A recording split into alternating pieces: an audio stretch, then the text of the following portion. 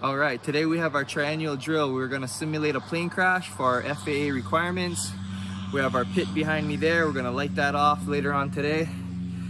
We have all different co-responders here for the drill, so stay tuned.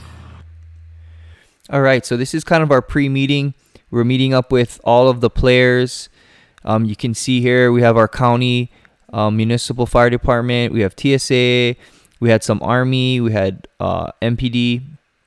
So we're all kind of going over what's going to happen. The actual crew that's on shift, they're back at the station. They don't know what's going to happen as far as what the scenario is. And then these firefighters here, they're basically going to go back and respond regularly from, you know, they're going to wait probably 5 minutes or however long it would take them normally to respond to the airport from their fire stations. So we're going to make it as realistic as possible. COVID made it a little bit hard this year because we couldn't get as much people as we wanted to as far as volunteers. And, you know, the ambulances were tied up because of just, they're real busy right now as well. Everybody's busy. But it was good. We got as much people as we did for this event. So here's our TSAs and our inspectors. So they're looking at different aspects of the drill itself. They're going to be looking at how fast they responded, how the patient treatment was, you know, how everything was coordinated. So each person is basically judging how the drill goes all together, as we are as an airport here at Kahului, Maui. So we're based off of 139.325 Airport Emergency Plan. This is our FAA guideline that causes us to have this drill. So each holder of a Class 1 airport operating certificate must hold a full-scale Airport Emergency Plan exercise at least once every 36 consecutive calendar months. So based off of this is why we have the whole drill. You can see we got to coordinate and plan with law enforcement agencies, rescue and firefighting agencies, medical personnel.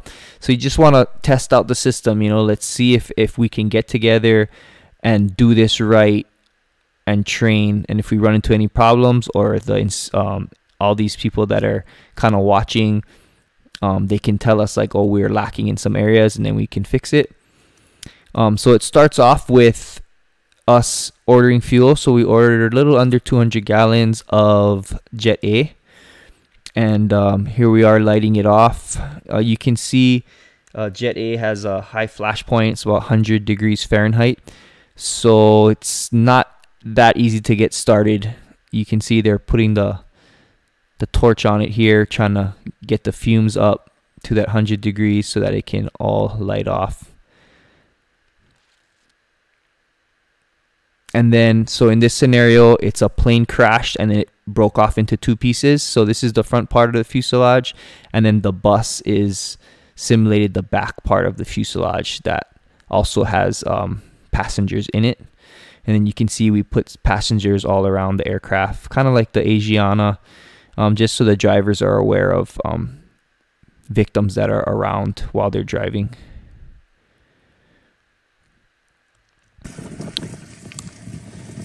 So there you go. Got a good fire going. We cleared this with the tower beforehand so that the aircraft and everybody around knows what we're doing. So the tower gives us clearance, and then we can light. And here comes the response. So they're sizing up the scene. They're seeing the patients. They're trying to make contact, what type of aircraft it is, how many patients there are.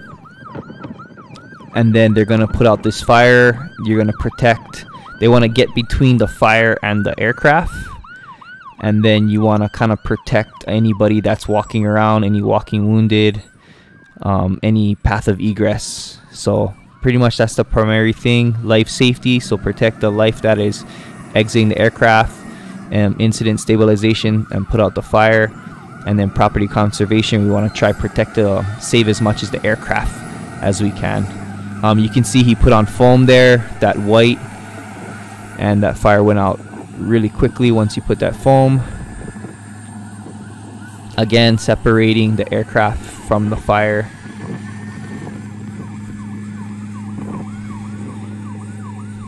So now Rescue 54 is going to go around, check to see the back of the aircraft if there's any more spot fires, while Rescue 3, which is 3,000 gallons of water, is cooling the fuselage and making sure everything is out.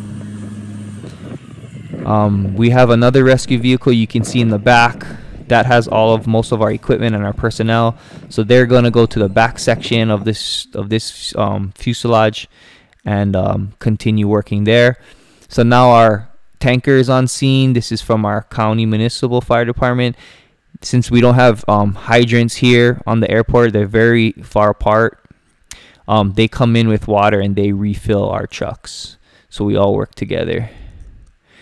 And then here's on the back part of the fuselage.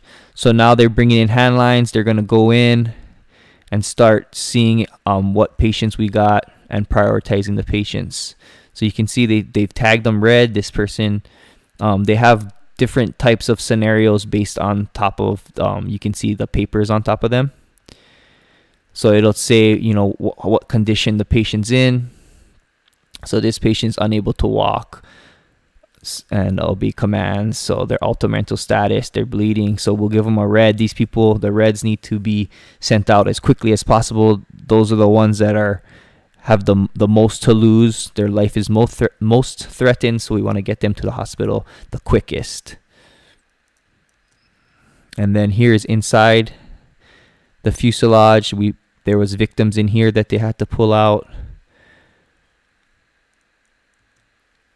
And then again, triaging everyone. Right now, you're just doing a quick triage. So you're just looking at the main points.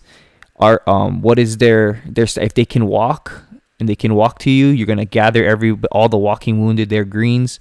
We're gonna get them all to one side. And then you look at the yellows. They're kind of like they could be in trouble, but as of right now, they're okay. Their vitals are okay. And then the reds are the ones that need to go, and then the blacks are the deceased. And then here's kind of the ending of the drill. They're getting everybody, the fire's out. They got all the passengers triaged. Right now, you're doing a secondary triage. So out in the field, you don't have time to really check everyone really good. You know, you're just kind of doing a quick sweep of everybody. There's a lot of people to take care of.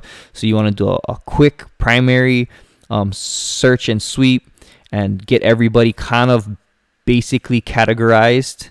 And then once you get here, you can really start treating the patients. And then this would be where your medics and your hospital workers, nurses would be in this situation here. They would be under this tent, but they couldn't come today. So the firefighters are doing more of that. And then that's pretty much it. Then after that, we do a hot wash where we kind of talk about what we could have done better. We do this with every call. You just want to go over the whole thing as a whole, and yeah, eat lunch, kind of hang out for a little bit, and yeah, wrap it up, put everything away. So that's done every 3 years. I hope you got something out of this. Please like and subscribe. See you guys next time.